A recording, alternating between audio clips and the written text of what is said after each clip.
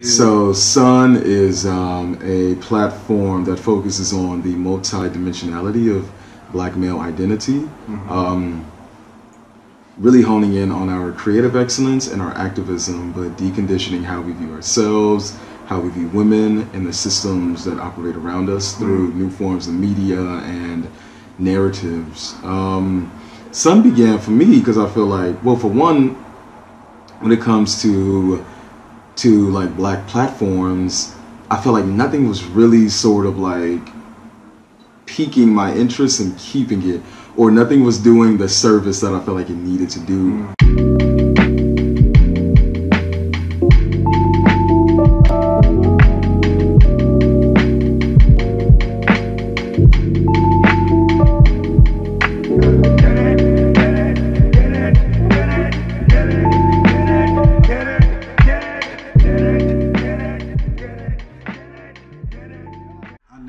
Start these things, man. Yo, I'm waiting for you. How you feeling? You feeling good? I feel good, man. I'm just happy to be here. Do you do interviews normally? It sounds like you got a mouthpiece based on like the whole underground experience. Yeah, I mean, I talk a lot. Do you? Interviews, not so much. I think Really? I'm usually like interviewing. Yeah. You're usually giving the interviews. You're kind of behind the scenes a little. Right. So yeah, for me, usually I'm nervous whenever when you're doing the interviews, like when you're asking people the questions. No, when people are like asking me anything, Oh, okay. I'm usually like quite nervous, but I feel real You feeling good right now. I feel smooth. Yeah. Nice. I feel good. Yeah. How you feel? I don't know. I'm kind of. Is this like regular yet to you? Nah, because I'm such like a. I don't like saying much, man. Okay, so okay. like every time I'm like, you start these things, I'm like, damn, what am I gonna say? But then at the same time, like I don't have any talking points, so but at the same time, it keeps it like real honest, real natural for me. You know? So, because I'm like really interested in your like whole upcoming in your life and all that, like who you are as a person and stuff. So like. Alright, so you want to start from the jump, like? Yeah, I mean, we in it right now. All right, cool. We're talking. All right. So how you first off, what the streets need to know first, man, is like what's your like whole workout like setup, bro? Because like you got muscles, man, bro. Workout setup, man. Like once a month. There's like no commitment at all. Really? I think it's mostly like jeans. Right now I'm feeling real small, but really, I appreciate it. Were you bigger at some other point in your time? I go up and down. Yeah, like I'm quite up and down. I'm never like consistently one thing. Yeah, it's just always moving. So were you playing sports before? Or man, the only thing I ever did was run track. Yeah, you definitely got that high track. school. Yeah, you definitely got that. Yeah, but I mean, I wasn't, I wasn't that nigga. You don't gotta be all modest, bro. If you was killing it on the sprints, it's definitely. What were you doing? Man. I was doing the 800. But I never. Every time people tell me like, what so that is, basically that's like twice around. Oh, so that's long then. That's like long distance, like it was definitely extraneous. I've never really committed to any type of like sport. I think I began working out really seriously maybe never actually. I go in and out of it. I began going in and out of it like last year. Really? Yeah. Do you have commitment issues, bro? Do I have commitment issues? I used to, and now I'm much better at it. And that's in all aspects. In all aspects, man. I didn't know how I was going to commit to anything until maybe a year ago. Why a year ago? I don't know. Shit just changed a year ago, man. Yeah, I feel like I was able to solidify a lot for myself, and just begin doing what it is I wanted to do. And so you were we were talking in the car. So, like a year ago, where were you in life a year ago then? Like before the seasons changed. Times changed. A year ago, before that, I was at school at UC Irvine studying studio. Wow. Yeah, man. I go to UCI right now. For real? Yeah. For real? Yeah. How long have you been there? I've been there coming up on a year now. Okay. I'm getting my MBA. Got it. Okay. Yeah. Damn. Are you okay? Like, are you making it through? Dog, I don't know what to do with my life right now, but yeah, like I have, you know what is good is like everything is like I don't have time anymore, which makes me work harder. Right. You know what I'm saying? So it's like everything has to work, or else it's just a waste of time. Yeah. You know? Yeah, I feel like, I don't know, man. For me, I couldn't get it right there. Like, it just wasn't really the environment for like survival. They have a huge problem with like diversity there. Oh man. Yeah. You know, like for me, Irvine was the first place I ever really experienced like racism. I legit thought racism was like a southern like myth. Really? Yeah. And like then, you heard about it. You hear about this shit, but it'll never be you. You know, like. So you experienced like just like overt, like just. Oh man, I mean straight up in your face, like like it was crazy for me because, I mean, I had only gone to like all black schools, lived in all black neighborhoods, and I was ready to go and be in a diverse setting and like connect and expand my network, and I couldn't believe what I was met with, man. What was the first? So that was your first time experiencing racism right there? Yeah. But what was the instance? So it began with my roommate. I did like a little triple setup, which is when you live with like two other people in a small ass room. I had that my first. The worst shit ever. Don't ever, you know. It's a jail cell. It's a jail cell. It is a legit cell setup, man. So you get your assignment of who you'll be living with and shit, and I got the name of both guys, and I hit them both up on Facebook. Oh, yeah. And one of the dudes was like, "Yeah, man, like nice to meet you, but don't worry, I went to a 70% black school, so I could be ratchet." What? And off rip, that's like right away, like that's the opener. That's what he felt like he needed to get off his chest. And I thought maybe like okay, like that's a little funny, but I mean maybe that's his maybe humor. he just trying to be cool, so I didn't really hold it against him or nothing. And then moving day, bro is in the room with his dad, and I'm barely like getting into my first box of unpacking, and he whips out a box of condoms. What? And he's like, "Yo, my dad wanted me to give these to you because you're black. You'll be having sex all the time." What? Something's off with I legit felt like I was in some like alternate reality shit. Like I could not believe, and I didn't really know what to do with it. You know, like I didn't know at the moment at 17 that I was being hypersexualized because of my blackness. I didn't even know what that meant. You know, but I knew it was wrong. And something was off for sure. Like I know that's not how you talk to people, and like it just ain't right.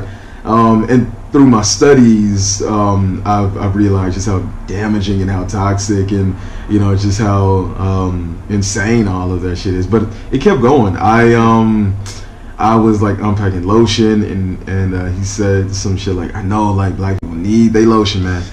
Every little nuance, every little thing, and most of it's probably like what that person heard about the culture. Right, exactly. Because they've never been around black people their whole life. There's like everything was just like hearsay to them. Right, but what was so crazy to me was like on his wall was like Big Sean and Tyler the Creator and Tyga.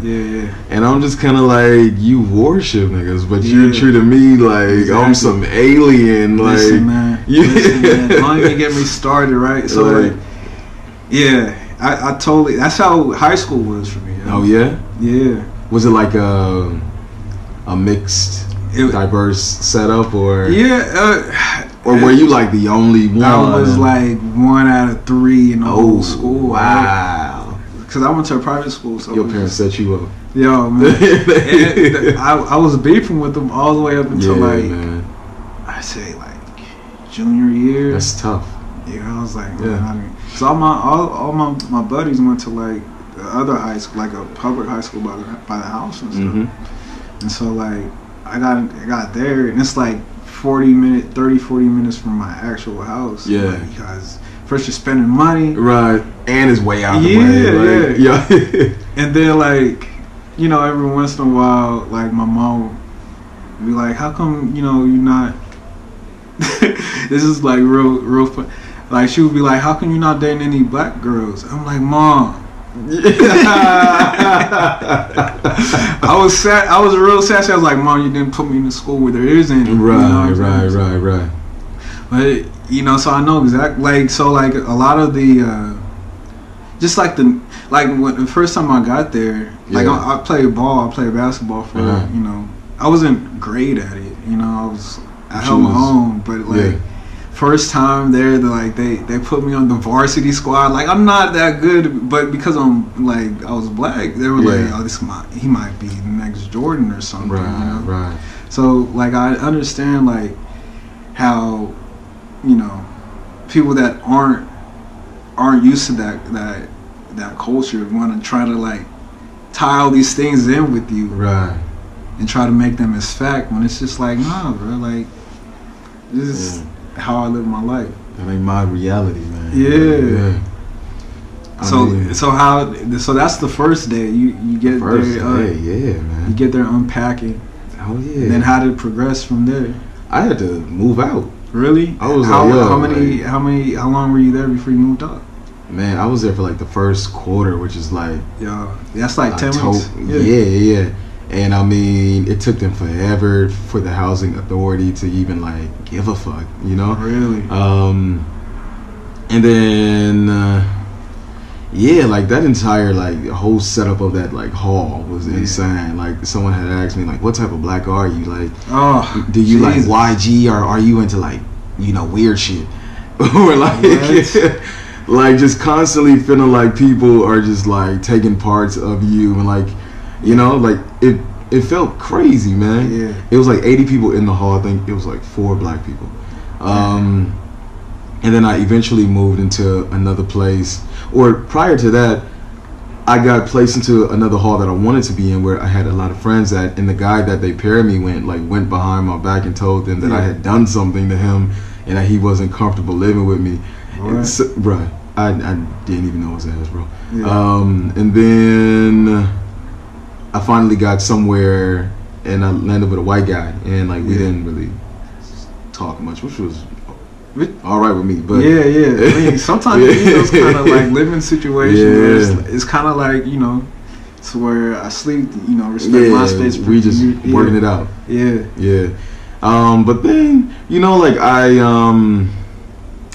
it just kind of was just kind of an environmental thing on top of it. I feel like that entire city is like fake. Like you know, everything is it's crazy because, you know, like in Irvine, I don't think there's any residences. Yeah, I think it's all like businesses. Right, exactly, or like restaurants or something like that. So it's like, what kind of city is its own city and has no people living in it? There's nothing at all to do, man. So you know, there I felt stuck a lot, and I was seeing a lot on the internet about like just people really doing a lot of amazing things in life, and I felt like I couldn't really do anything from there. And I didn't have a car, so I was stuck there like holiday. Like it was crazy, man.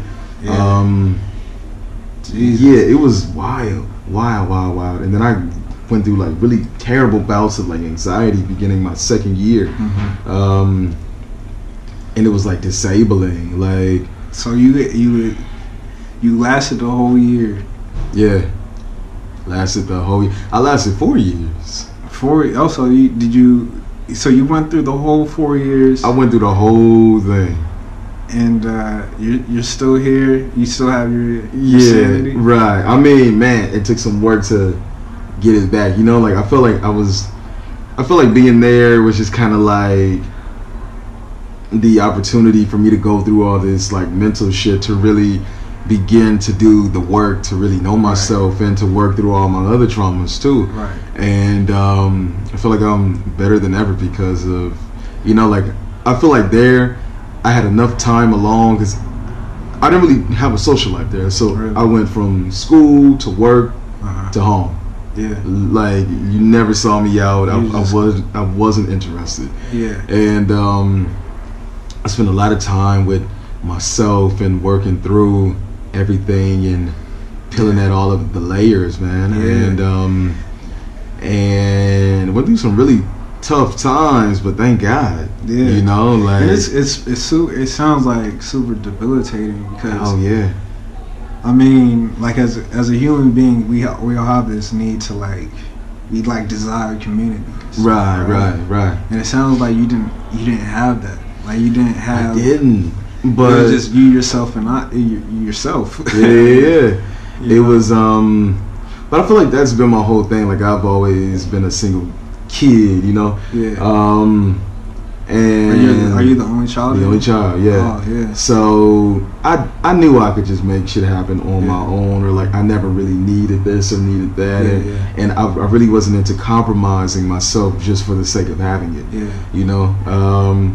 So I spent 4 years alone basically, and just figuring out. And what do you think the biggest lesson you learned in those 4 years? The biggest lesson I learned was, man, you really got to go through strong bouts of solitude to know yourself. But I also learned that I was closing myself off to a lot of things too.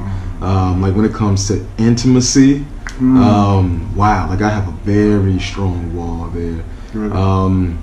Why is that? Just because through life I've been numbing myself to so much just to be in like survival mode,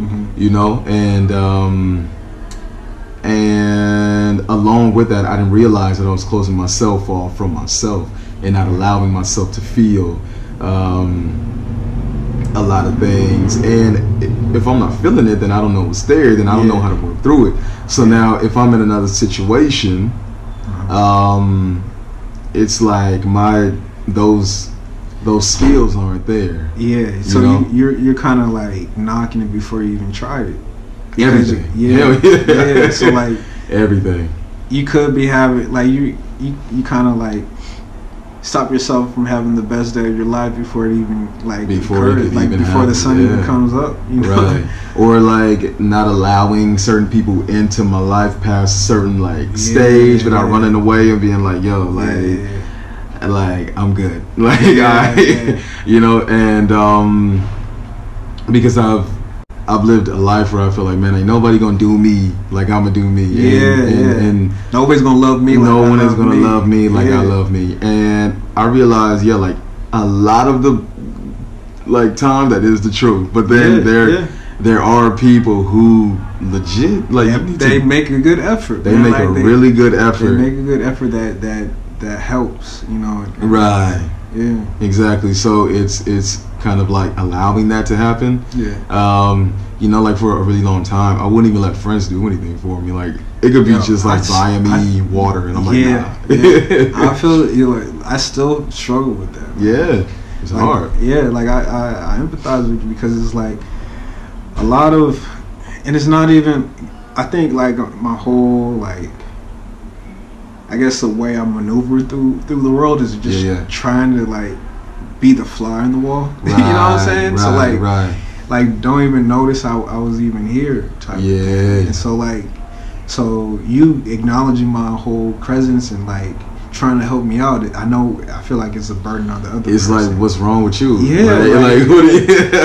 Or then you start calibrating stuff in your head, and you're like, maybe I think down the line they're gonna ask me for something else, and maybe what if I'm not able, and then I'll feel terrible about it. And so you just, I don't know, man. I totally get what you would that whole mindset. I'm still trying to maneuver through it right now. Yeah, man. So what was the tipping point for you? When did you learn that was toxic, or when did you identify it first?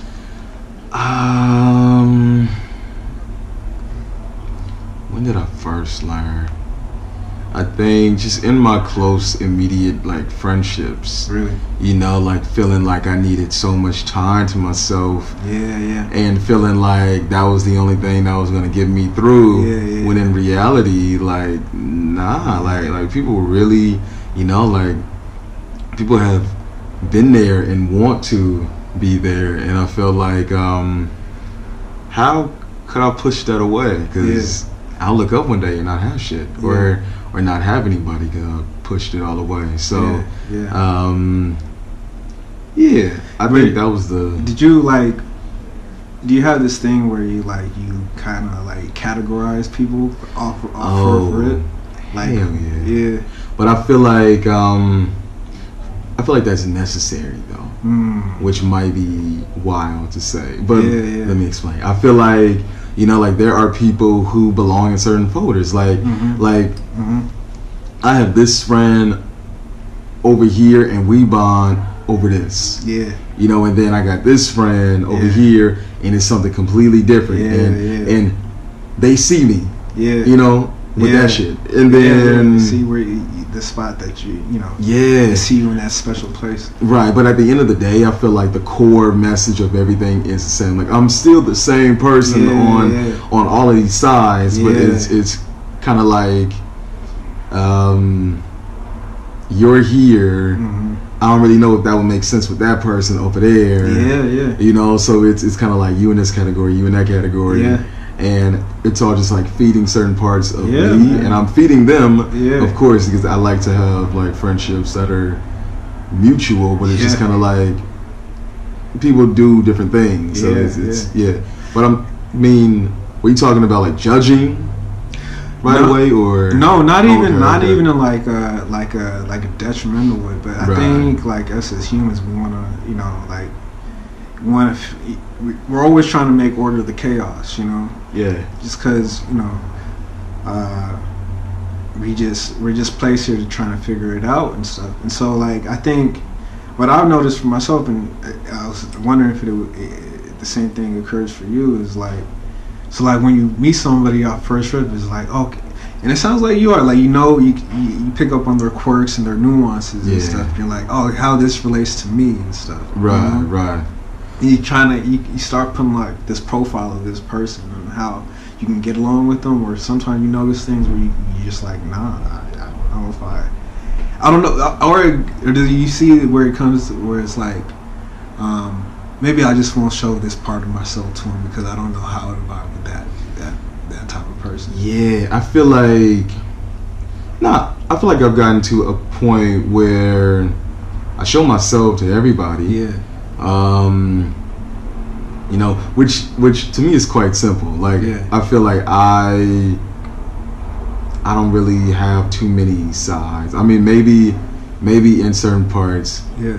Like in my relationships, especially in my relationship now, I feel like my partner definitely sees a side of me that everybody may not see. Yeah. But I feel like that's usually how it might be. But I feel like like whoever I meet, I'm always talking about all the shit that I like to talk about, which is like social shit, or like what I'm doing at the museum or dancing. You know, so like I just like to have a good time, just in general. And sometimes I feel like, okay, like there are certain energies right away I know I don't want to click with. You feel me? Yeah. It's like I know what's for me right now. I know what will work and what won't work, and then people I feel like I don't really click with like that, then I am a bit more reserved. But I feel like if they catch me like being me, then that's fine. I don't feel like I need to, you know, like let them kind of stumble upon let them, force it down their throats. I feel like who you are is definitely always a gift. And it ain't for everybody. I think we're just so like humans, we're like just so we're so complex. Yeah, we're just definitely. And this is the craziest thing about it, is nobody's the same and stuff. So every person you meet, there's something about them that's just totally them. Yeah. And it's and like, why wouldn't you want to like seek that out? Like, there's so much out there in the world that like gaining that perspective of that person is just it's like you level up every time, you know. Right. So I mean, like it never gets boring. Right. But what about for you? Do you feel like you're a bit more reserved to certain energies, and then there are people that you open up to, like? Yeah, I think I'm like, in general, I'm more reserved to everybody, you know, and I think my biggest, because I think I'm met with like more apprehension or fear, you know, when I want to open up, because I'm always like, I don't know if they can handle it, you know what I'm saying? I see. So it's like, what is it though that you feel like can't be handled?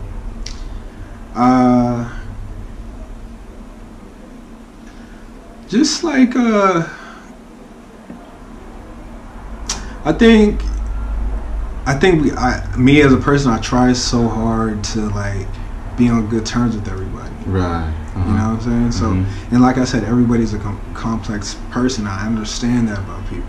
And there's certain things with people where it just won't. Where there's things about me that probably won't fly over too well, and then I'm not sure how I would deal with it at the moment. So I'm like, usually I'm usually taking like readings, and like I'm just like, oh, okay, this person's into that, and that person is into this, but for me to really open, I don't think it takes that much to really open up to somebody once I know that they can handle it and stuff, you know. And so I don't know, man. It's like I said, it's a complex situation. I feel like we're all kind of like wearing different masks all the time. At least I am. I don't, maybe I can't speak for everybody. So like, you know, and when I'm at work, I got the work. I'm playing the work role. You know, when I'm out, you know, doing my music thing, I'm wearing, you know, the music role. But like, I feel like when I'm in the art culture, that's like where I find where I can just be regular me. You know what I'm saying?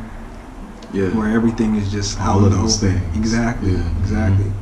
And it's weird sometimes, you know, you feel like you're one way, and then the next day you're just like, I'm not that. Yeah. Like, I think we're all evolving people all the time. Absolutely, yeah. So like, I that's why I feel like Sun is like such a, well, first of all, I have the hardest time describing Sun to people. What it is? Okay. Yeah. Like, I feel like a lot of people do. I need to be, you know, a bit better. No, so offer it, like, what is it to you? Yeah, so I'll give you the you know, first time meeting explanation. Yeah, the elevator talk. Right. Yeah. So Sun is a platform that focuses on the multi-dimensionality of Black male identity, really honing in on our creative excellence and our activism, but deconditioning how we view ourselves, how we view women, and the systems that operate around us through new forms of media and narratives. Sun began for me because I feel like, well, for one, when it comes to like Black platforms, I feel like nothing was really sort of like piquing my interest and keeping it, or nothing was doing the service that I felt like it needed to do. I felt like a lot of stuff was doing it at a point and then would like fall off or would completely disappear. You know, and they weren't having the conversations I felt like needed to be had. Like there was I don't really want to put them out there like that, but there was these two guys who like had a really dope platform, lots of followers, but then I felt like their brand and their voice kind of only stayed around like fashion. And I feel like they had the following and the reach to kind of like really go beyond and do like health shit or do like, you know, just like really sort of benefit a community too. Like just grow it outside of like themselves and make it an ongoing, helpful, beneficial thing to everybody, you know? But it never went there. So I feel like, yo, like there should be this like something like that out there. And then I thought maybe, yo, let me sort of just begin that. It was like an unmet need, you felt like it was in the community. Yeah, like a gap.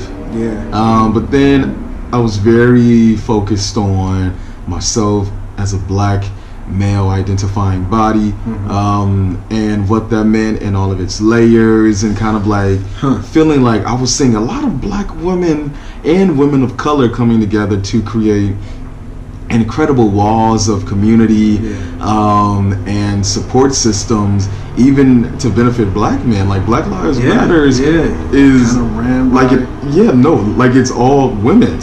You feel me? In support of predominantly black male lives. You feel me? But I was just kind of like, where are we in that?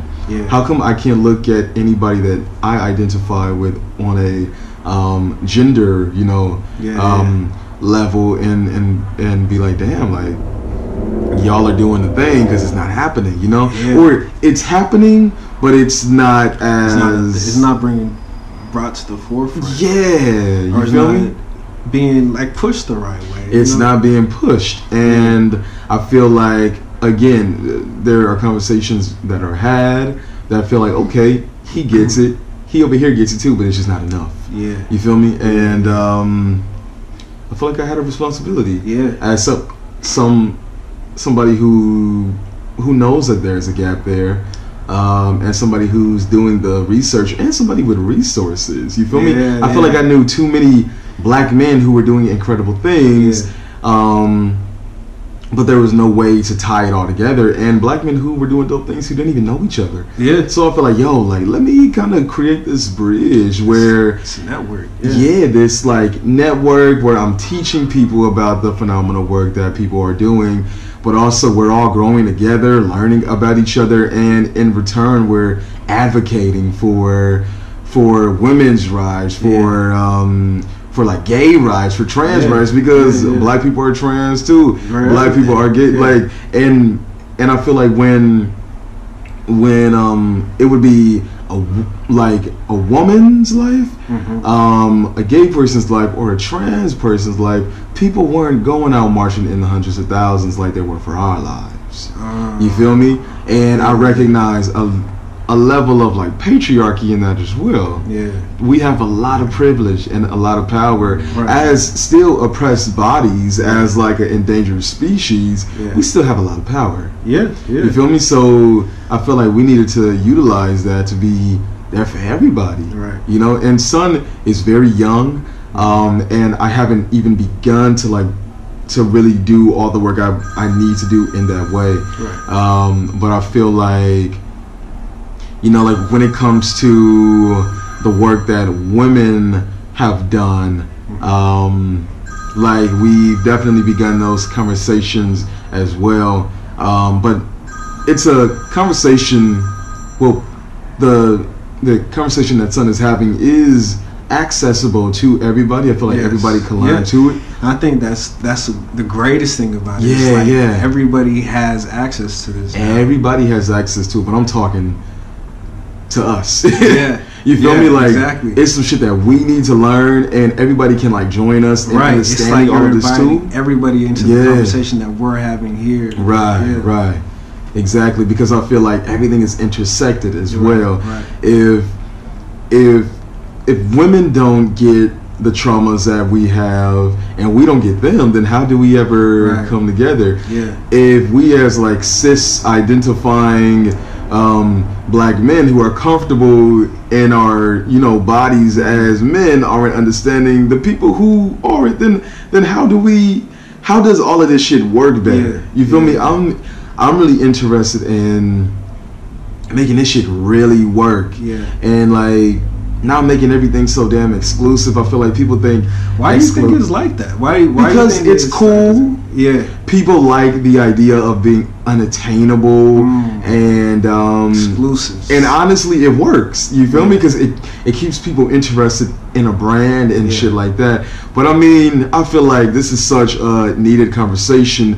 In addition to the visual aspects, in addition to the content, right? You feel me? Like, because like at the end of the day, like it only helps our community. Say like going back to your Irvine times. Yeah. Now because what the media pushes is like this super stereotypical version of us, right? And so like, say the person that's not in a black community is trying, maybe even unbeknownst to them, but they're making an attempt to connect with us.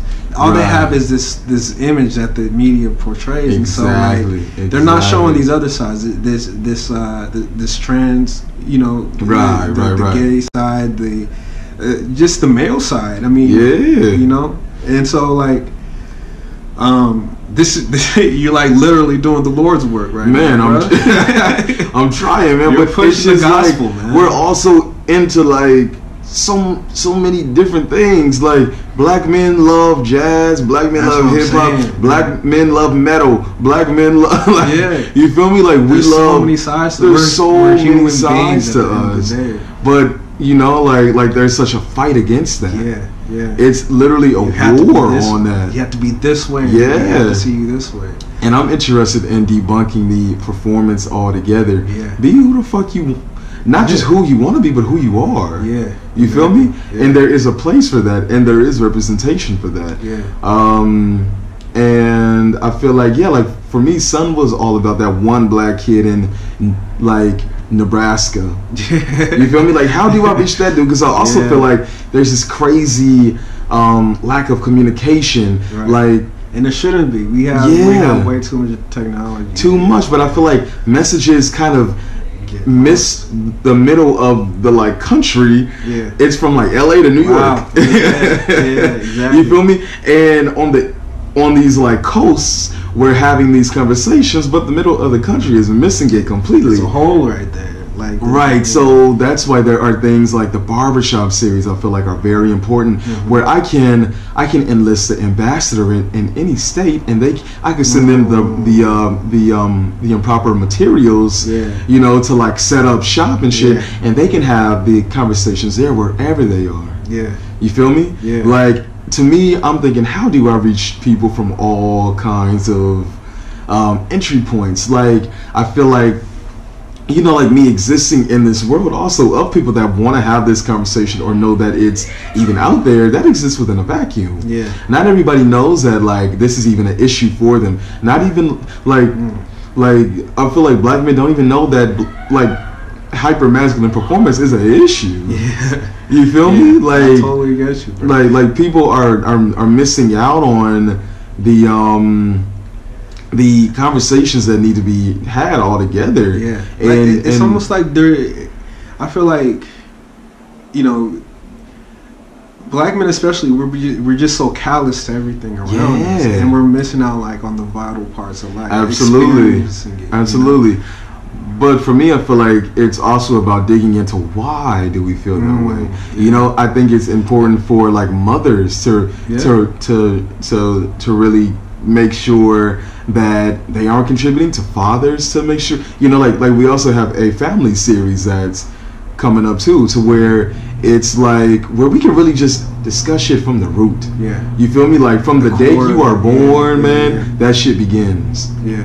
Generational traumas and seeing all of this performance around you, it's like, how do you even know? You know, and it's just really important to really just get shit at the root, make sure people are, you know, like digging at their roots to see what the actual issue is. Just so that this doesn't continue. Yeah. How would you define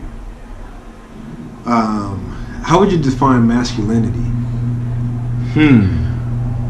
as a performance, as a, you feel me? Like for me, totally, and go for it. Like, I'll meet you there. Yeah, go for it. I feel like nobody is that visual. Right. You feel me? As buff as you want to be, as tall as you are, as deep as your voice is, as many sports as you play, like you still got a heart. Exactly. That's you feel me? You're not removed from your humanity because of these things that doesn't make some swing between your legs, like exactly. You know, like, and you shouldn't think that for a minute. Think as your part as like. Think of you as part of the existence of this all, not something that reigns above it. Right. You feel me? Because you thinking that damages something else. Yeah. You feel me? You're hurting a woman that way. You're negatively influencing children that way, and then they grow up and it's the same thing, and it's the same thing. Now, it like, perpetuates. And now, like, I feel like the questions we should be asking is like, what is my personhood, and what does that mean in relation to my maleness, not my masculinity? You feel me? Like who am I, and what kind of, like, in my male body, who do I want to be? You feel me? Like versus okay, well, this is the box that I need to feel, and no, like think about the privilege you have as this person in relation to how the world is operating, and how you can, work against that shit. Like I was saying, like, I feel like that's what I kind of alluded to, like the mask earlier. I just feel like that's what a masculinity kind of came to be, because like I'm like into like just like kind of like biology and the science of things. Right. So like, when we're in our mother's wombs and stuff, you're all one kind of gender. You know what I'm saying? Yeah, exactly. We all start off as a woman. Exactly. And then we kind of, develop in some areas, and we become a man. And stuff. Right. And so, like, but at the end of the day, we're all just a human being. And then like you get into this, you get into this world, and you're becoming a human being. And like I said, we have this need for community. Right.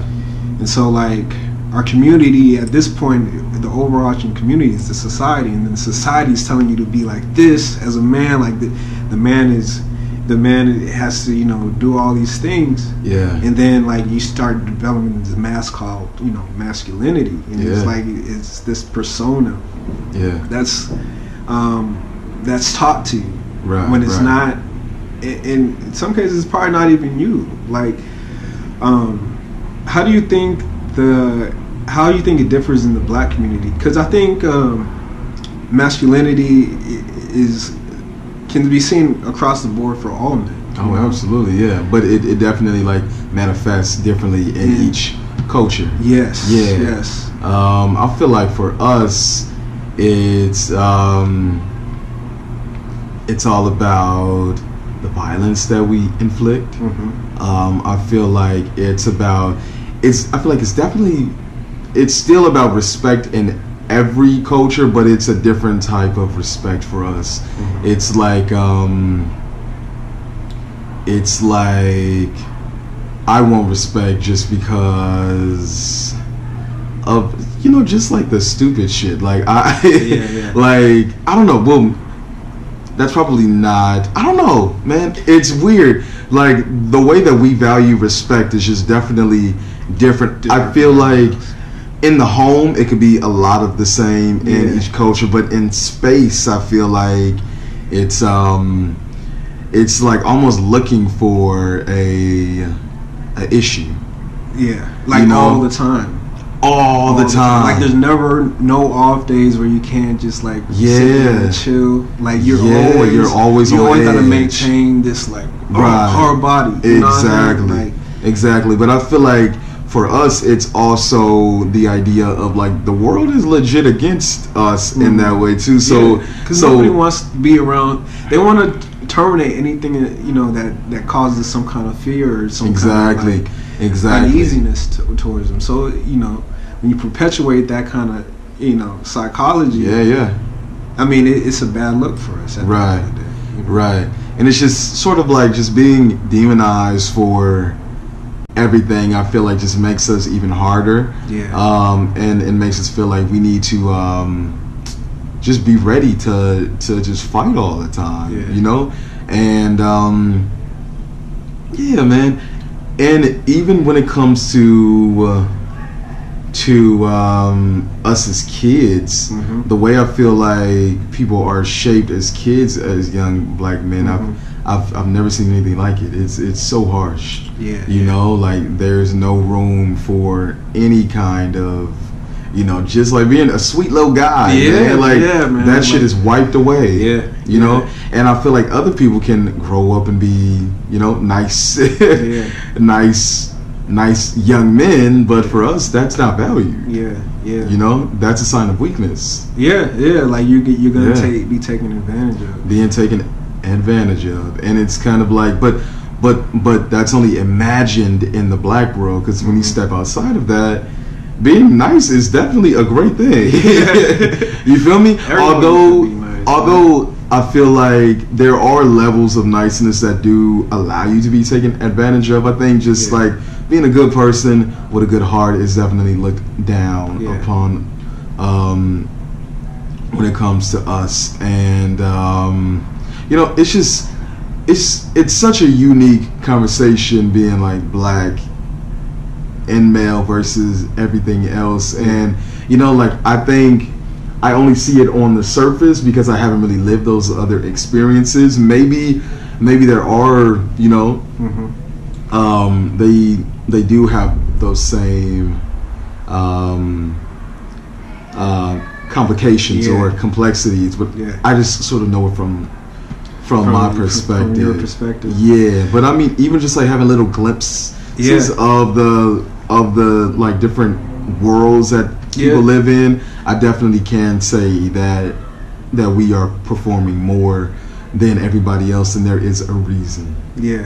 It's, you know, what's so interesting is that like I can identify with those issues and those struggles. I'm 100% sure we had different upbringings. We came up in different environments and stuff. You know, so I'm like interested. Like, what was your upbringing like? Like, how'd you get introduced to your maleness or your masculinity, or however you want to identify it with? For me, man, I grew up with a single mom.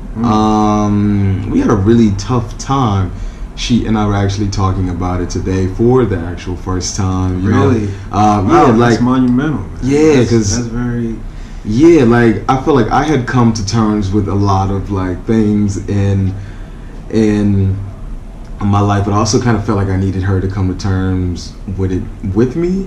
Just so that our relationship could be better. And I don't think she could until today. You know, like there's been a few breakthroughs that she's had to where I feel like we can finally be on the same page when it comes to all of that. But yeah, man, just like me and her really, man, thugging it out.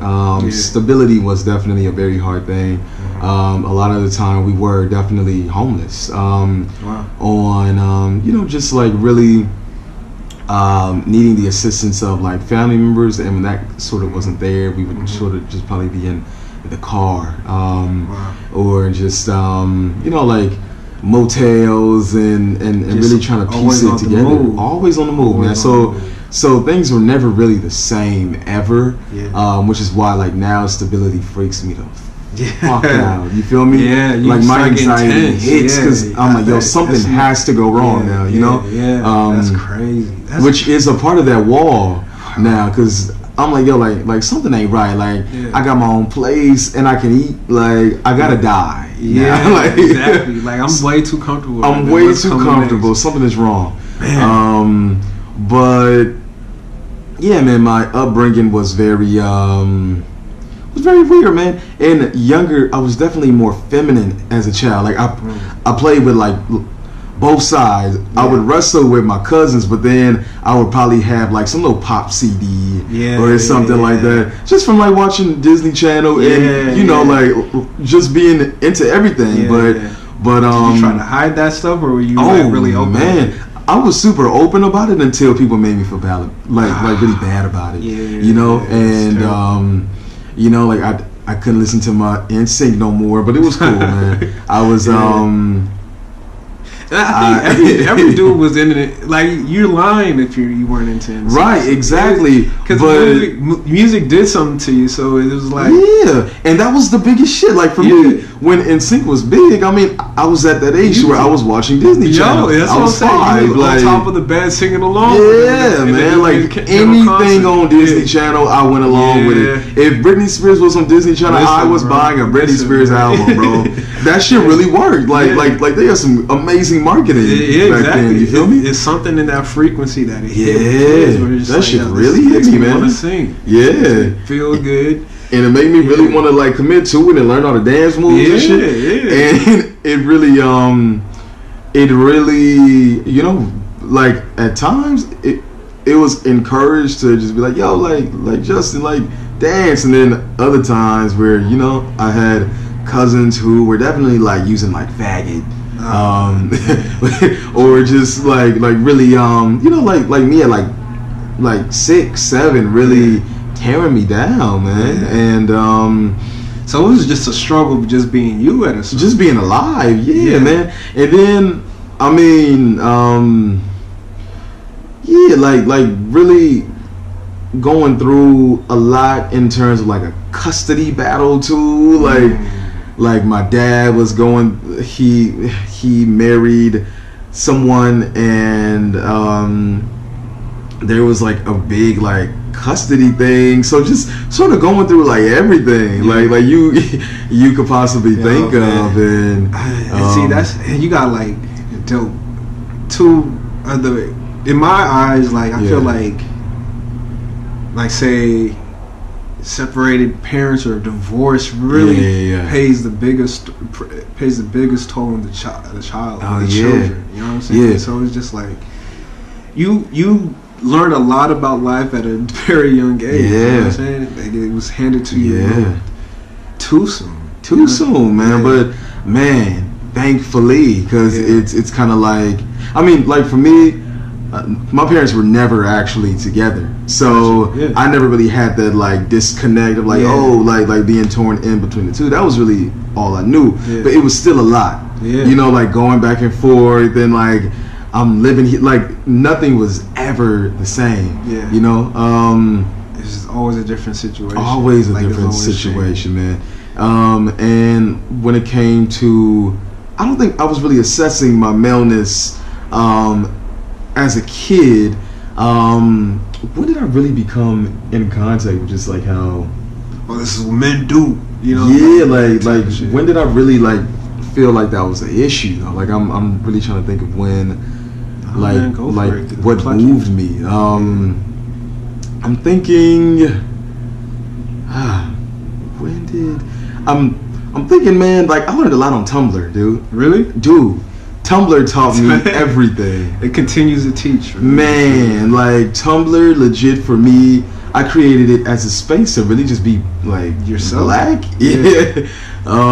Because when I went to Irvine, I really felt like I couldn't really like invest in that. So I had this space where I was connected with people beyond geography, and we all sort of cared about the same things, and I just learned so much, man. Like people would literally upload documents and like PDFs and shit where I was just downloading them and learning all about blackness, black feminism, black maleness, black like everything. Was there a sense that you already knew it? You already knew that stuff, or was that like all fresh stuff to you? It felt like I knew it, but I was learning the language around it. Like you were able to pinpoint, oh, that's like what that is. Exactly. Get that feeling. Like I feel like I was definitely in touch and in tune with a lot, but I didn't have the proper language, and I feel like you didn't know how to speak it. You know what I'm saying? Like, it was just like you had this feeling, but then like someone articulated it in a way that you were able to understand and resonate. Right, exactly. And a way that I was able to communicate it too. Yeah. Because as soon as I learned something, man, you better believe I was relaying it to everybody, you know, like I was running my mouth. Yeah. And I think I've always had a need to like relay information. Every song I found, I would be sending it to like my best friend. You were one of those. You're like, yo, you need to check this out. And everything, you know, like I would be sending emails, even though I got their number, like emailing them, texting, like I was just always sending things. You feel me? You're the informer. You're the messenger. Yeah. Or I mean, even like back before that, man, I used to want to build like websites when I was like 10, man. I was like building like little fan sites on my favorite rappers and singers and like TV shows and shit. This is the inception of Sunrise. It like, really is, man. This is you. Like it's really me. It's really me. I used to just build sites and I would like talk about the like latest updates and like production of a TV show or like an album or something like that. Like I always cared about the like liner notes in CDs too. You were reading the pamphlets. That's why I bought CDs. I wanted to know where it was recorded, who the engineer was, who the writers, and like I always cared about that shit. About just like information and like relaying it and receiving it. Like I feel like that's definitely graduated to what it is now. And did you? So you always kind of like put in like a special place, and then you always like shared it with other people. Was it always met with like, oh, thank you for this, or there's some people where you just like you sent them like a whole album that you really felt at them as a person would like, but they were just like, I don't. I mean, it would definitely always be mixed, man. Like. You know, like I feel like there would be songs where I feel like, yo, like you like this shit was basically written for you. You feel me? And I would send that to people and they would rock with it. But then I would get overboard and send like you was like, oh, you like this? Right, exactly. And send like entire albums when I knew ain't nobody had no damn patience to listen to a whole album. But I mean, I felt like I really have messages that I really wanted people to get, you know, connecting, bro. Yeah, man. And I feel like but then I feel like through Tumblr I had found out about all these other people doing amazing ass things where they were relaying information and creating platforms, and I was just feeling like, yo, like there's there's shit to do with this. You know, the greatest thing about Tumblr is like it like leveled up from like The Sims. So like you created your own world of your own interests and with other real people. Most of the time, I mean, some people get some robots or some crazy figure. Right. But like for the most part, you're building who you want to follow, who you want to unfollow. Yeah. You know the people that are following you, and you're only following what you're interested in. Right. And also you're kind of connecting with them too. And so like after a while, you start building your own community. And exactly. Like, you get to filter out and tailor out like the things that you're interested in. Exactly. Like if someone posts something crazy, you're just like, I don't know if I want to. If I want to follow you. But it's really the like genesis of like curatorial work. Exactly. And I feel like that's what I really want a lot of people to see too. And I don't think that really like fell into place for me until I came in contact with Arthur Jaffa's work. At the Hammer, he had notebooks of basically like aborted or like failed ideas for like visuals that he was working on or like planned to like work on, but like the projects would like fall apart. But then I realized, yo, like this shit looks a lot like my Tumblr, yo. Like, I had been putting things into place for so long. Ideas, man. And but I didn't realize the actual conversations that could be crafted from that, or the ones that I was already making and didn't even realize. It's like it's like the ideas just haven't found a home yet. You know what I'm saying? Like you have all these ideas, right? And like I see Tumblr as like this huge, like, everybody had like the junk drawer, right? Right. Growing up, you know what I'm saying? Exactly. Like, and you had it for, you know, some later time, or like, and I feel like that's what Tumblr, it just compiles all that stuff, and then like, and that's what I do a lot of, you know, where I get a lot of my inspiration from. Just like, okay, wow, this you know, this affected me this way. Yeah, I'm gonna say that for later or something, or even or if I want to, you know, be altruistic about it, it's like I'm gonna repost this so like everybody else can see something, you know. Right.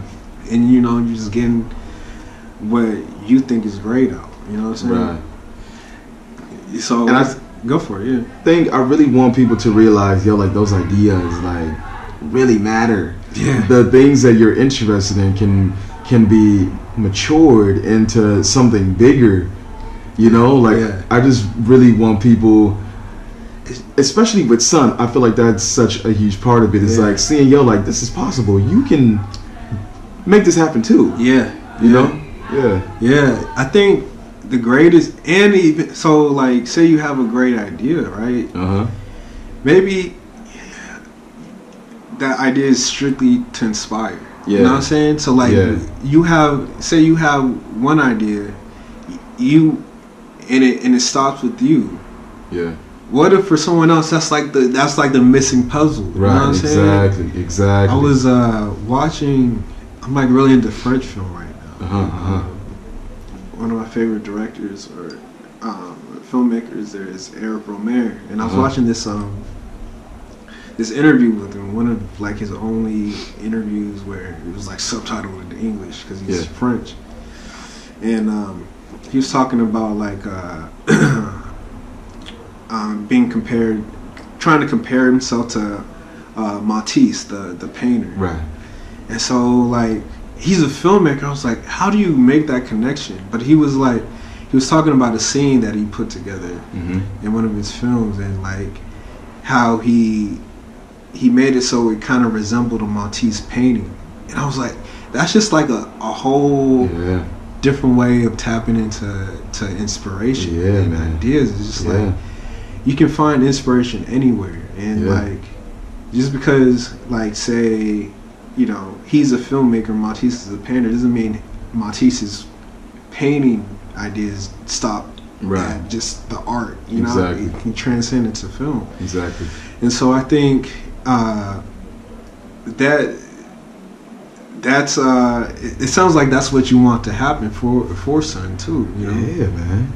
It's like you don't want those ideas to die with the person. You know what I'm saying? It's like not at all. It goes in other places. It goes beyond. Yeah. You know, and thinking about how you can take what you do beyond, but like not just in a way where it just feeds you, but like also let's bring it back to like where we come from. How can we benefit the next person who doesn't have access with all of the realizations and all of the practice that we've done? Yeah. You know? Yeah, I went to your last talk, right? And it really felt like something you see on TV, right? Or like you watch, you know, back when it was like a sit down with the artist and stuff, right?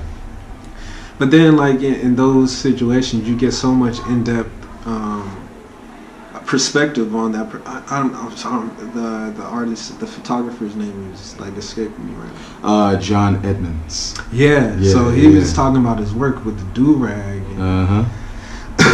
It was just so profound the way he was able to, you know, express that. Yeah. And still keep it specifically for him. Right. You know what I'm saying? Like it's still his experience, but you're kind of like getting the peek behind the veil. Yeah, you know what I'm saying?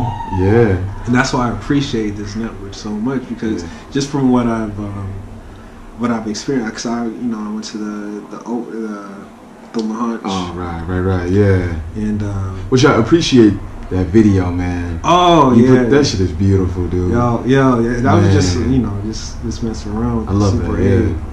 But it was, I mean, there was so much inspiration in there. It's like, how can I not? Right. You know, it's like you said, it's like an obligation. It's like an obligation for me too. Right, it's like, how do you not capture this? Yeah, man. And it means a lot to me that it's on film, because you know, something about film makes it feel like, for me, it's like forever. Solid. Yeah. Official. Yeah. Mm-hmm. So what's your relationship with music, man?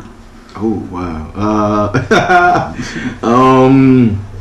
I've been singing forever, man. I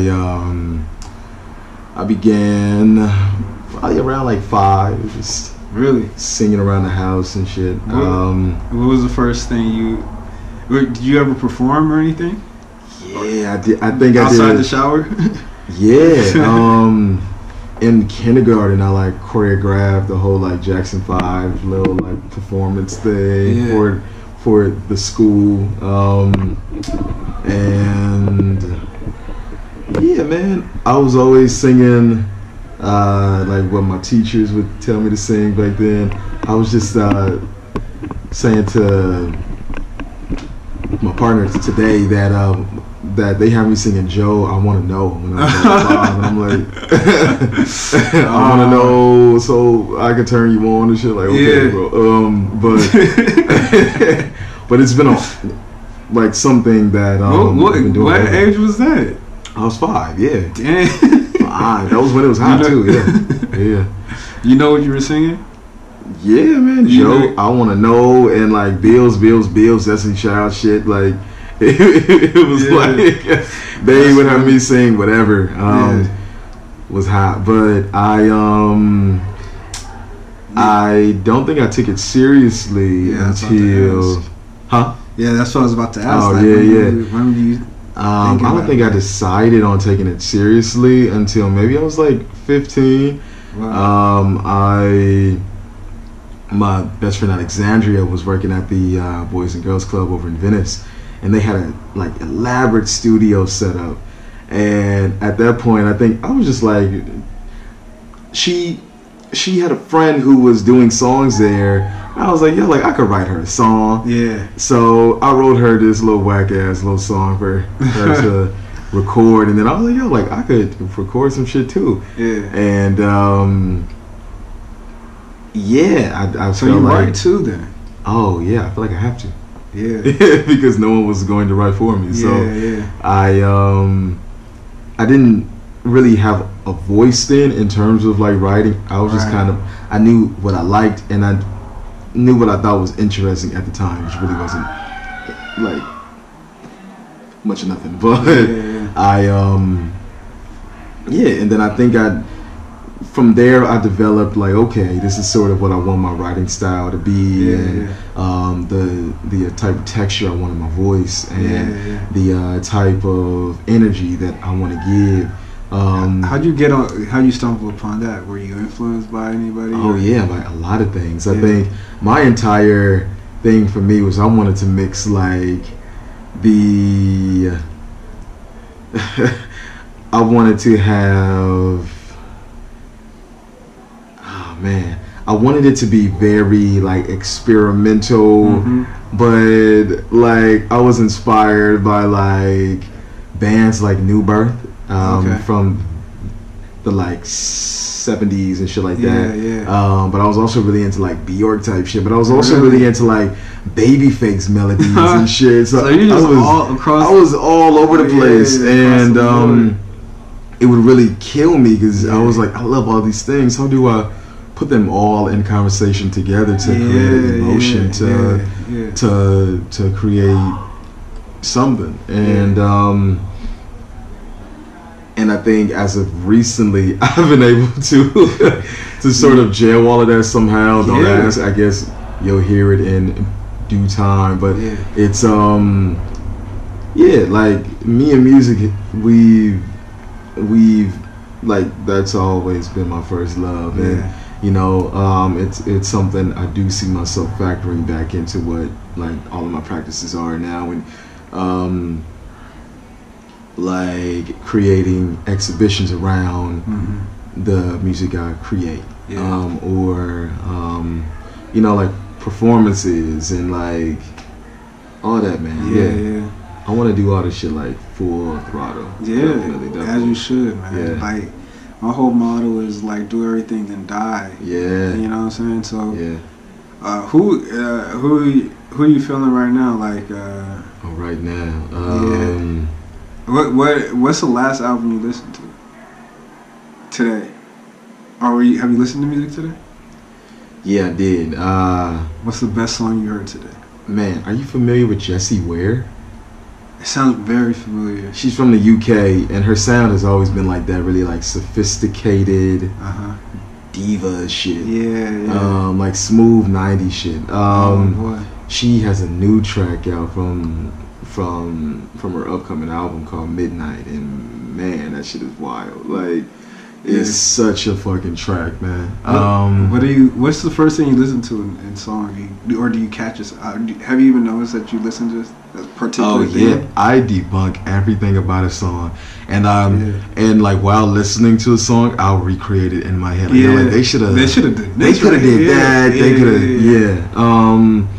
The first thing I look for is melody. I think. Yeah. And that's how things begin with me too. Like, I gotta begin off with a melody that I love, or it's not gonna work. Yeah, you know. And I try to fuck with melodies and like not care about them and switch them up and try to like do all types of weird shit. Get real loose with it. Yeah. But at the end of the day, I like Babyface melodies and shit. Like, man, why Babyface? Babyface is my favorite writer, man. Really? He can write his ass. There's nothing like that shit. There's nothing like Brandy sitting up in my room. There ain't nothing like all that Tony Braxton, Boyz II Men shit. There ain't nothing like that shit. And it's just like, it's like cleansing in a way. Like very interesting. I mean, to me, I feel like a lot of sounds, they're a smell. They're a texture. They're you know, like I'm really listening for a texture. Like, to me, Babyface is soothing in a way where it'll always make me feel like it's a Sunday and I'm just got out the shower and I'm just like cleaning up the house and like just that like clean feeling. You know, and I think that's what I seek most in life, is to feel that way. So like, Babyface is he's it, man. That's it. Yeah. So you listen for the melodies. Listening for the melodies. And I mean, production too. You know, like, I feel like, I mean, a lot of people might kill me for this, but I feel like there was that FKA Twigs joint that really introduced me to Arca. Same here. Yeah, she introduced me to Arca too. Man, did you listen to like his 5 joint, like the N? Yeah, man, like just classical, like experimental classical music and shit. Like bro is wild, man. Yeah, he's just definitely insane. He still is, yeah. But I mean, like that track, Poppy Pacify, bro. That shit will make me want to cry. Yeah. Like I'm up until that point, I had heard nothing like that. Yeah. And it's so different, and it was so polarizing at the time when it came out. And then what put it over the edge was the visuals for it. Yeah. Like, it was on some next level stuff. So she definitely created a new standard of how to definitely mix influences together. How to really play with sound. And I feel like that project definitely propelled a lot of thoughts and ideas within my own practices. Yeah, I was listening. I forget what track it was. It's a Water Me, but one track of her, she was talking about it. And she was, I guess she does some stuff in the studio too. I don't know if she co-produces or anything. But she was like trying to tell a story of like how by the end of the song it runs out of gas or something. Yeah. I think she was definitely talking about Water Me. And I love that ability to I love storytelling in music, and I love how things progress, how things introduce themselves, and then have a climax, and then they kind of have a resolution. Right. Yeah. And what about for you?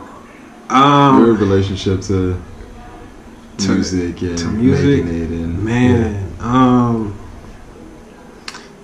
music has always been like this. I feel like music has always been like my imaginary friend that I just never got. That never just died off. You know what I'm saying? Like it's always been there.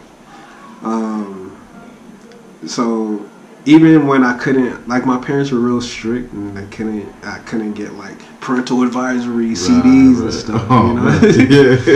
But like I remember like me begging my dad like, all right, just let me have just any kind of CD and stuff, man. So I just cherished the fact that I can own like some kind of music at such a young age. Like it just was that important to me. Right. And so like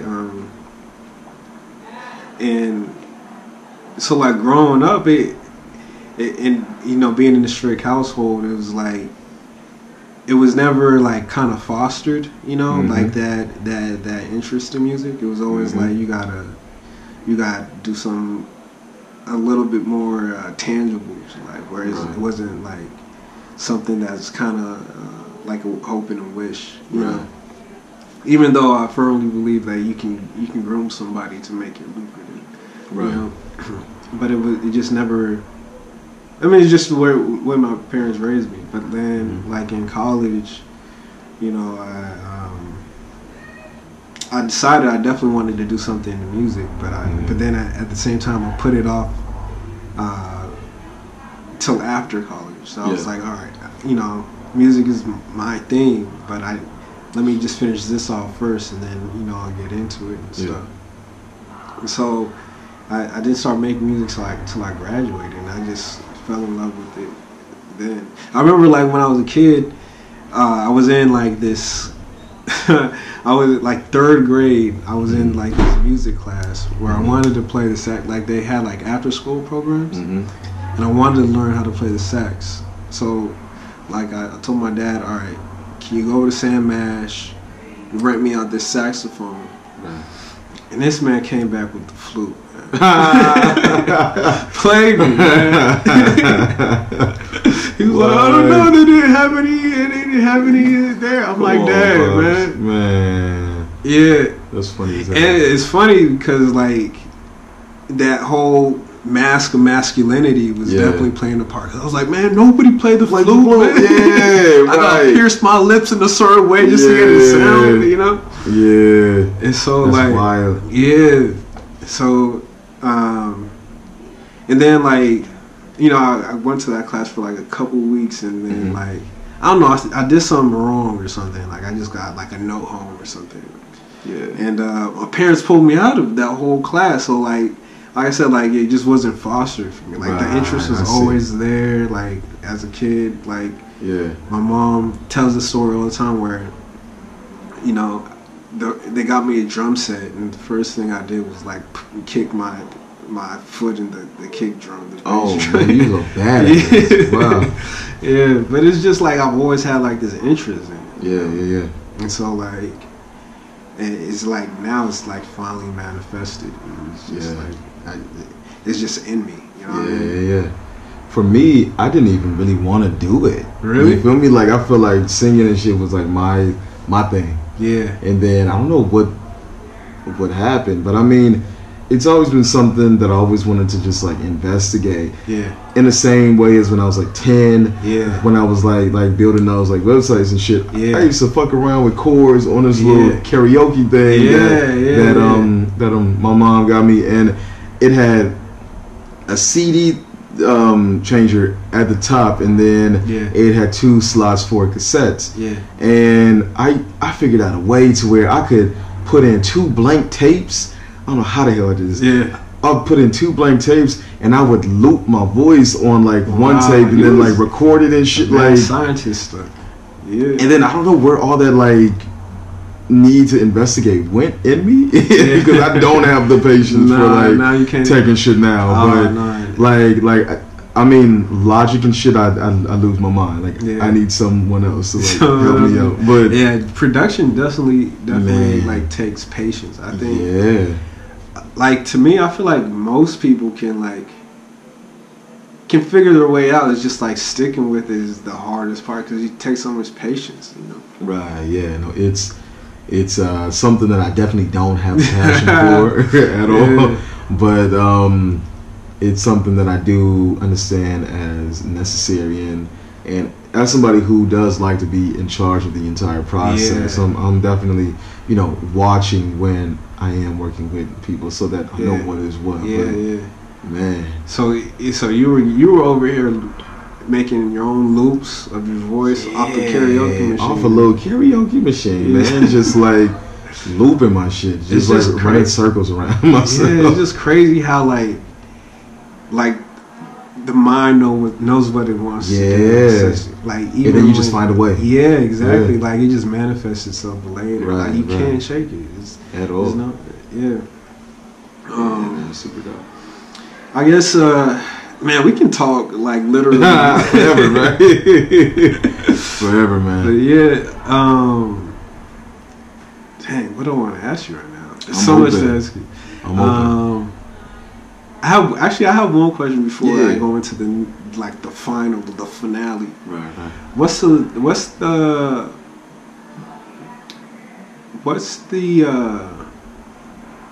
most recent thing you learned about yourself?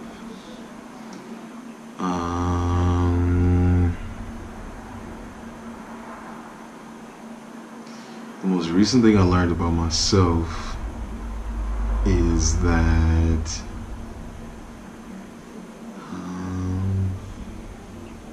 I think being in my current relationship has taught me a lot about myself, in a way where it's kind of like because I've never actually been in a relationship to where you're in for a treat. Oh man.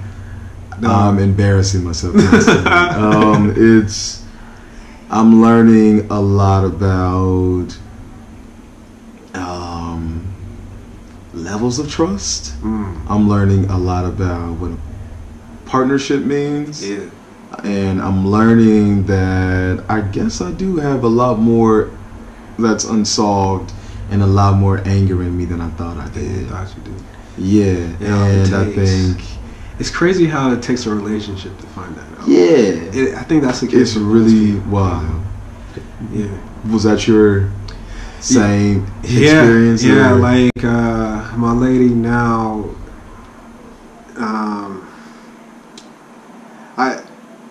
I have a deep love for her because she's allowed me to feel every emotion inside of me, you know, that I didn't even know that was there.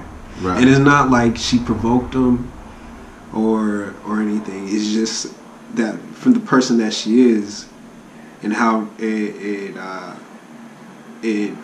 matches up with my personality. Right. I mean, the most of me came out that I didn't even know was part of me. Right. And that's like the very low things to the very high things. And it's just like, it's completely like cracked my head open on who I was as a person. Right. And it only happened from a relationship. You know what I'm saying? Yeah.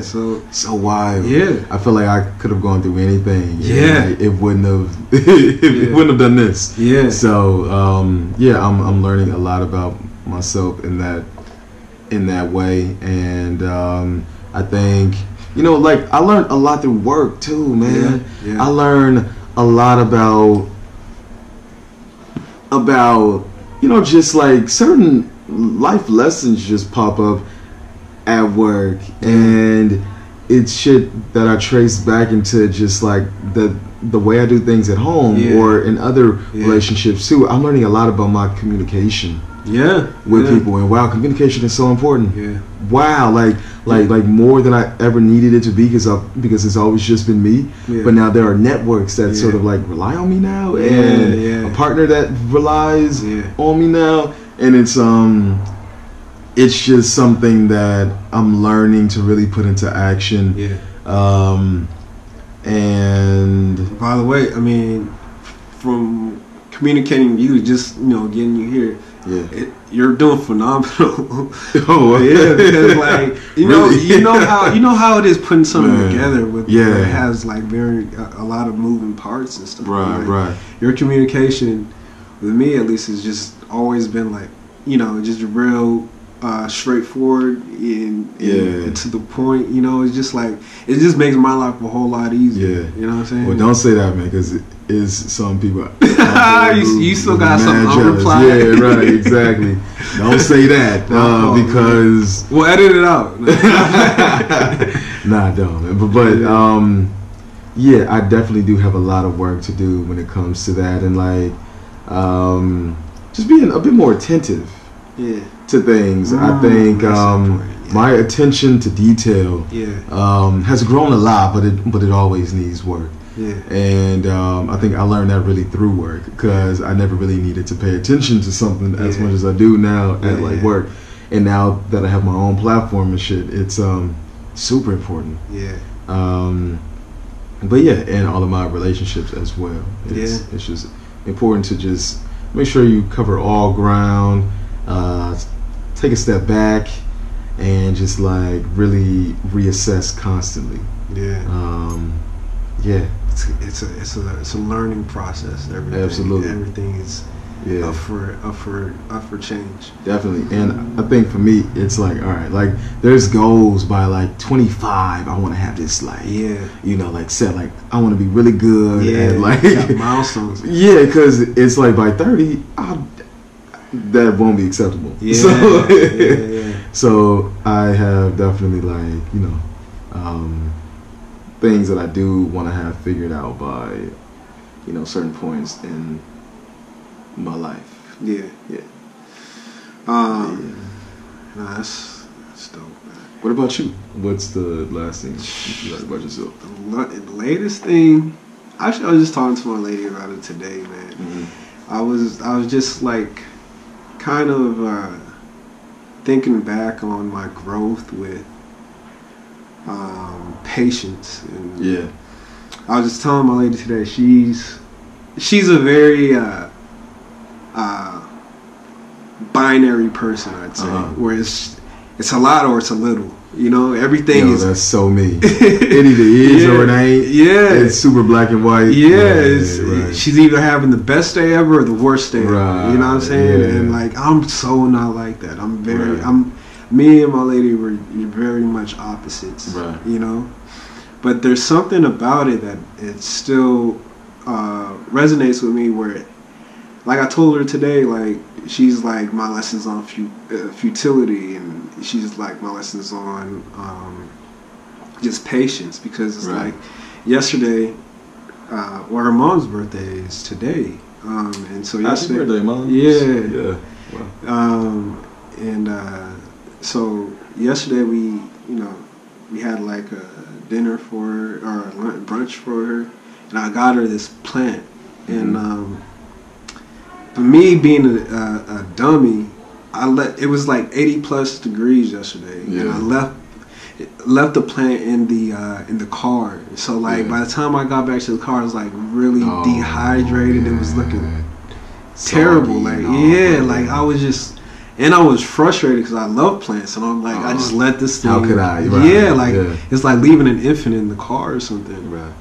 And so like, I'm pulling up, about to show her the plant, and I'm like, kind of like flustered and stuff. And I'm like telling her, it's about to die. I'm sorry, like like I'm just trying to tell her what's happening. And first thing Peach says is like, "Oh, it's not about to die. It's fine." I'm like, do you not see what's going on? Yeah. But like, I guess like, say like 5 years ago, I would have been like, "No, you're nuts right now. Like, what are you talking?" Because I'm already flustered and stuff. But at the time, I was just like, no, if he just like it's the heat like is really getting to it. Like, it's not supposed to look like this, and I just took like a very poised response to it. And like I thought about today, I was like, hey, we thought about it together. I was like, oh, this is growth. It's a lot of growth. And I was like, man, you kind of look back on. It's like when you measure yourself to like the doorpost. Right. You're like, oh man, I did grow. Yeah, I think I need to pay attention to that. Yeah, definitely. Like I think I've been letting, especially in my relationship, to to not let myself get to the extreme immediately. Yeah. You know, like, which I'm good at some days. Yeah. And then there are other days where I'm like, yo, like, what? Yeah. I mean, it's just an evolution of a person. Yeah. You know? But I need to be more active towards working through it and make sure in every situation that I'm taking that step back. Yeah. You know, kind of observe, be the observer, not the Justen, but just the observer of Justen. Exactly. But I think it's great to hear you talk about just having patience with yourself. Like we could all learn from that. Yeah, you know? For sure. Yeah, man. All right. Final question. Yeah. Hate to say goodbye. Oh man. But what's some? I mean, you might already answer this question, but what's something the world doesn't know about you but should?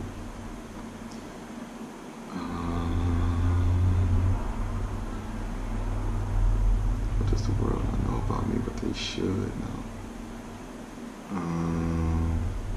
I told y'all the babyface shit, right? What does the world? You were just talking about. Does anybody else know about that you're ticklish in your mouth? Right? Yo, so I found a nerve in my mouth. Oh no, I got a lot of shit. Okay. So I found a nerve in my mouth when I was brushing my teeth because I like to brush the roof of my mouth too. Yeah. Which is probably weird to some people. But is that like some kind of you know something we don't know, bro? Like I feel like your tongue carries bacteria and it's touching the roof of your mouth, so that is you should probably brush it, right? I don't know, right? But while doing that, I definitely hit a nerve and it makes me laugh. Yeah. But damn, that made me think about when I lost my teeth in 2nd grade and didn't get them back until 5th grade. What? Yeah, man. Yo, lost man. That shit for 3 years. Yeah. I had no. But what happened was my teeth came down, but so did the gums. Oh wow! It looked so fucking nasty. I look crazy. Yeah. Wow. Like fucked up. Yeah. Like so. Yeah. So the gums were in the shape of like teeth. What? Basically. You got pictures? I do somewhere, man. I do. So how'd they fix it? You had to do. They just kind of went back. By themselves? By themselves, yeah. That's nice. Just in time for middle school, man. Because I was like, that would have been terrible. Yeah, that would have been bad. And I was in speech therapy from 3rd grade until 9th grade.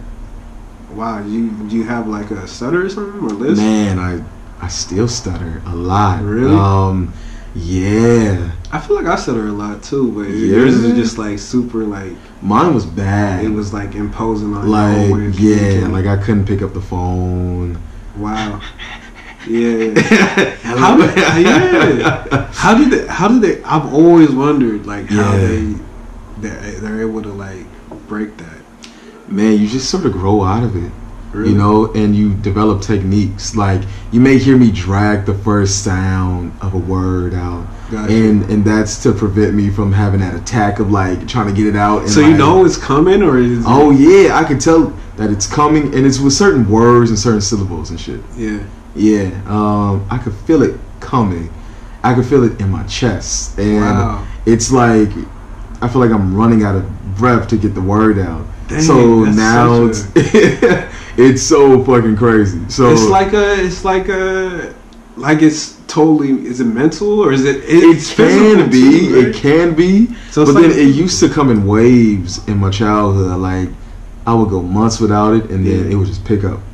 You know? Yeah, that's crazy. It's like allergies or something. It is. It's definitely like allergies, but it's also genetic. My mom's dad stuttered.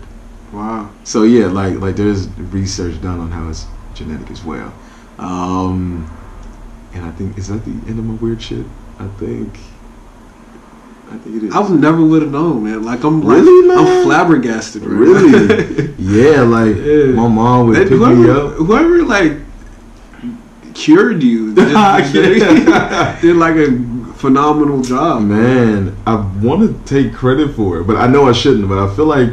You know, like it was like all brain power. Or I feel like it was, man. Like that's I feel like dope, man. They would sort of I don't know. It felt like I was going to like remedial classes where like they would have me read sentences and like do like flashcards and shit. And I was like, this is not really helping me. Nah. But I felt like, oh, so you were like, I feel like that was how it was for me when I was going to like tutoring. It was just like, like, I know this stuff. This is. Yeah, these are reruns. Like I know how to read. I just can't get the damn word out. Like help me with that. So you're just like, all right, these people ain't gonna help me. Right. So I just sort of went through different bouts of like experimenting with it. Yeah.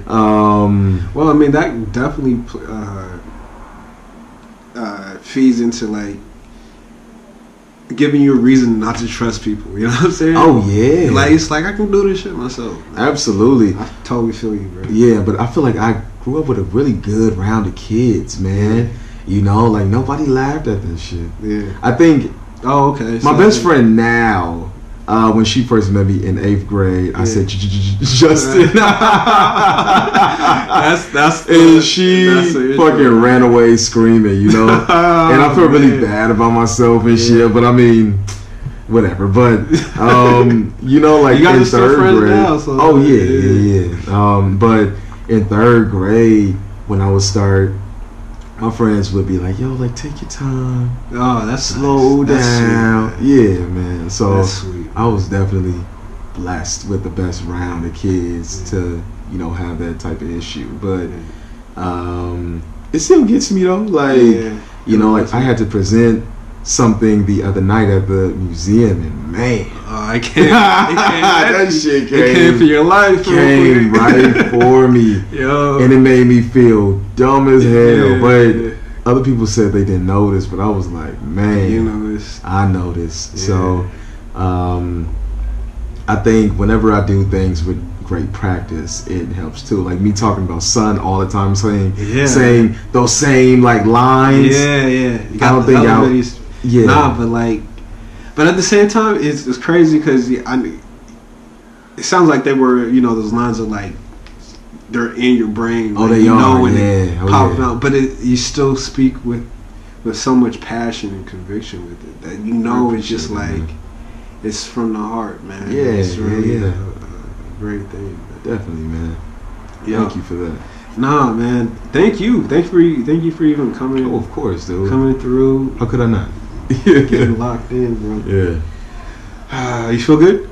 I feel great, man. All right, cool. Thank you for providing the platform to really, you know, further dissect and dig and realize, you know, oneself. I think we need more intimate conversations like this in the world, just so that we can have a better understanding of each other and with ourselves. Yeah, so, thank you, man. Thank you. It's an obligation. It's something I have to do, bro. Yeah, I feel that, man. All right, man. All right, dude.